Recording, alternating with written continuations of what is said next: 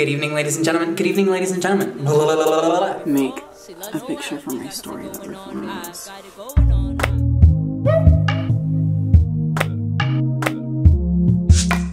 Good evening, ladies and gentlemen. Today I have decided to give you a little insight in my apartment. I'm gonna do my spin on an apartment tour. We cleaned the apartment today. The perfect moment to film it. So here I'm gonna give you a little tour. So when you walk in, you start in the hallway. You have one of my favorite rooms, which is the closet.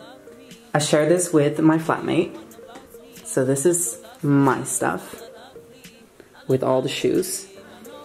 And then this is hers. We share the jackets. We have a little beauty mirror right here. Good morning, or good afternoon, good evening. A lot of good memories. Then the second room that is next to the dressing is the bathroom. So when you walk in, it's like this basic bathroom, and then we always showcase a few things. I love to showcase products. So that's what we do quite often. This is kind of my beauty spot. I FaceTime in this bathroom so often. I put my phone there, and then I just go stand in front of the mirror and talk to my friends on the phone. I mean, quality time with people, right?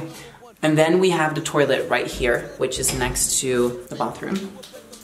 It's nothing totally major. I always have candles on. You will see it in the whole apartment. One of my favorite rooms in this apartment, it's the living room. When I got the apartment, I was on a vacation. I wasn't going to be back home in time to actually visit the apartment and search for stuff, so I ordered everything online during that vacation. I just had like this layout of how the apartment would look like and the sizes. That's kind of how I built this apartment, and this turned out really nice. Again, be aware, a lot of candles, like a lot. So when you walk in, this is it. This is where I personally spend most of my time because I absolutely love this.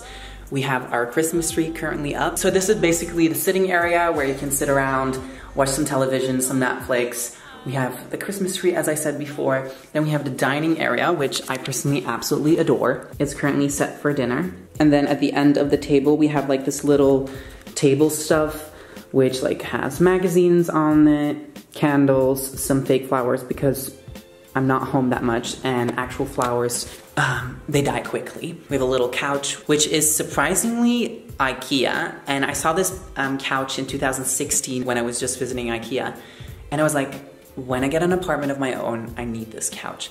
And then we have like these nice decorative things. Again, a lot of candles, a lot of scent stuff. Our beautiful Christmas tree, which has some very fun presents under there. I can't wait to open these. And some of you might have already seen this. But there's a very special magazine. And then we have the kitchen, which is kind of like the most basic thing that there is in this apartment. And funny story, the first thing I bought when I moved to Amsterdam was this coffee machine. I have always wanted to have a Starbucks kinda-ish coffee machine. Now, very important detail, I don't drink coffee. It has been used twice, once for tea, once for coffee. Yeah.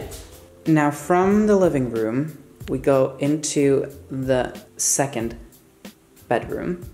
Now this is the bedroom from my roommate. She has like these little decorative things. This was actually my sister's room when she lived with me in the beginning.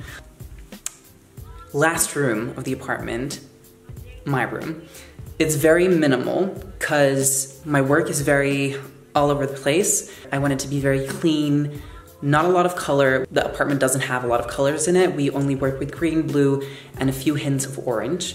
Normally, this plant is where the tree is currently standing. I have to be honest, I kind of never use this because I'm always in the living room. And when you turn around, you have the bedroom with a nice nightstand, simple pillows. In almost all the frames in the apartment, there are no pictures. The only one that have pictures are on the wall and one here on my desk. It never happened. Anyway, I hope that you guys enjoyed this. I absolutely loved living here. I'm not gonna lie, I'm kinda emotional about the fact that I'm leaving. I'll just put you there. And I would say I'll probably see you very soon.